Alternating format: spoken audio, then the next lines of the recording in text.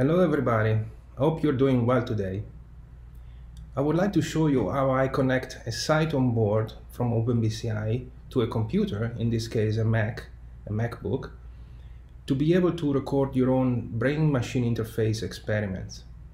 So I will go through the materials that I will be using to record signals from my body, and I will show also how to connect the device to the OpenBCI graphical user interface.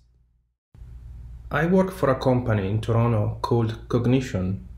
We developed assistive technology for people that cannot speak to be able to provide them with interfaces, including brain-machine interfaces, to be able to interact with their own software. But without further ado, let's have a look at the materials we will be using today to connect the OpenBCI Cyton board to the computer.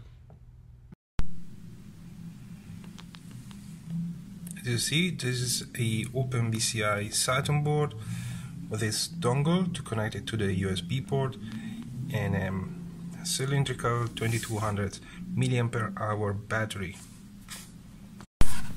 This is a set of gold cap electrodes that we will use during the experiment. As you can see on the left, you see the connector, which is a Burke connector, and the gold cap. We will put some conductive paste inside the cavity of the gold cap to make contact with the skin. So what I did, I connected a battery on the back, and I also connected the white wire on the SRB channel, it's called. It's the first pin on the right side, if you look from the top. And I connected the ground to the bias pin, if you read, which is the second pin from the left of the lower jumper header. So if I connect the reference with the white wire, then I connect it to my left here, and if I connect the ground with the gray wire, I connect it on the right here. And then I use two colored electrodes. One is blue and the other is red, and I place the blue electrode on above my right eye and the red electrode above my left eye.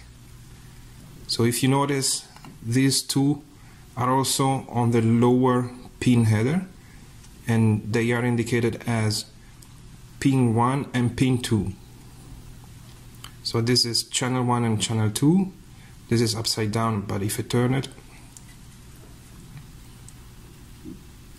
you see that N1P, when it focuses, N1P is the blue wire and N2P is the red wire, and they correspond to channel 1 and channel 2. So this is how I connected the board today. So before I connect the electrodes to my body, I wanted to show you that I use simple off-the-shelf tape, adhesive tape, and I use 1020 conductive paste for the electrodes. I smear it inside the cup,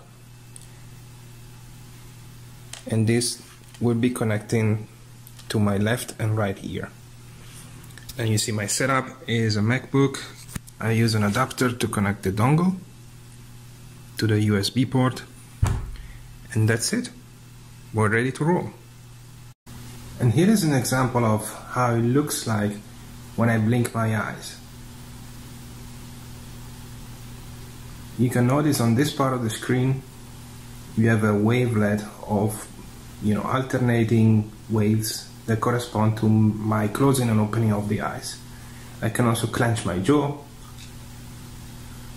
and you see in this part of the tracks you see some muscular activity. I can also speak or smile, and you see corresponding muscular activity.